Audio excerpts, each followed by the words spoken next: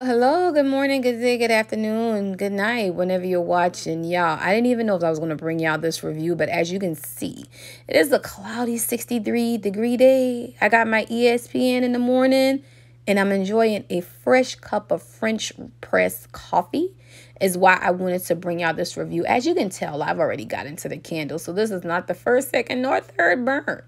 This candle is going to put you in the frame of mind of not grinded coffee, but fresh coffee beans, like a dark roast coffee bean. It's aromatic, it's robust, it's pungent.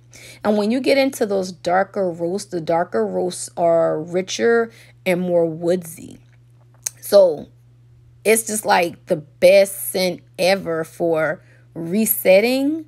But that deep roast coffee, you're going to find that it's using a lot of perfumes as well. A lot of luxury brands do tamper in the coffee lane, but it's a certain roast of coffee they use. And then if you look at the Tonka, well, what's Tonka? Tonka is a bean. And the best way to describe a Tonka bean is it's herby, it's woodsy, it's aromatic. It has a slight citrus note, but it also has a definitely bottom line of a vanilla. So the best way to describe a Tonka bean is if a vanilla bean pod, a vanilla bean, and a tobacco flower had a baby, you would birth Tonka. So you got that woodsy, rich, aromatic softness of a vanilla, all things that would scream luxury, y'all. So in my bedroom, I could say this is a beautiful reset scent, but this candle is so bomb, so fly, y'all, that it's giving me a straight fall vibe. I'm not going to finish it because it's too good to use as my reset note. I'd rather use Paris Cafe or my canned coffee candles from Hobby Lobby. And I'm going to use this one when I want to dress to impress.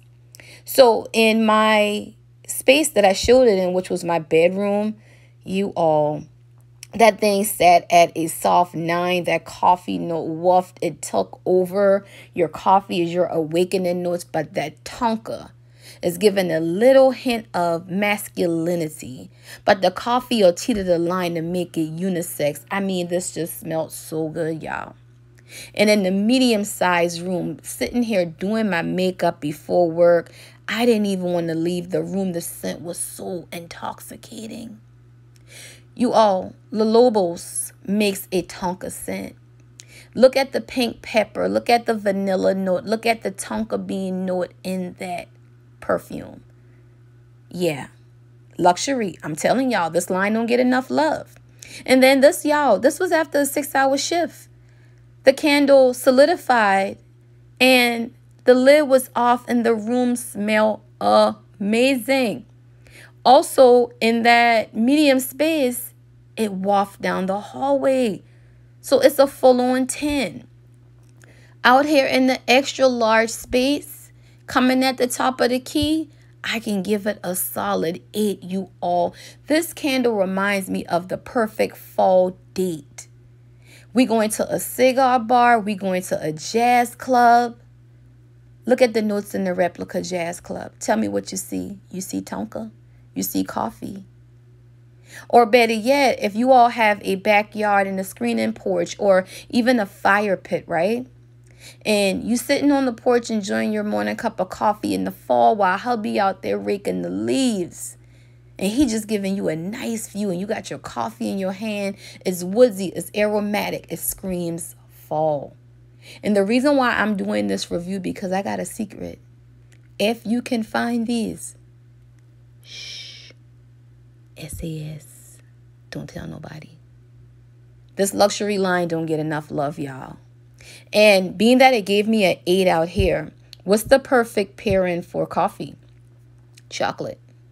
So once I extinguish this, this is definitely one of the ones you want to extinguish properly because one, you don't want to damage that ceramic coaster lid. I call it a coaster because I'm going to find a use for it, right?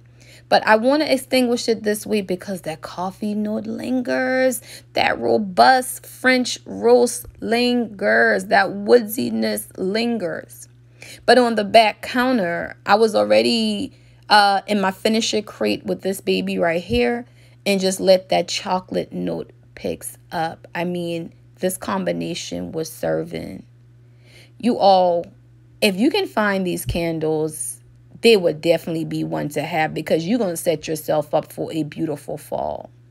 Coffee and Tonka, I'm telling you, the DMs that I got when I scoped this for the first time on Instagram, you all, this was found in Chicago at not even a test store, in the smallest of the boutique stores. And I don't know the reasoning for it, but all I know is I have a couple, and I want y'all to experience this too.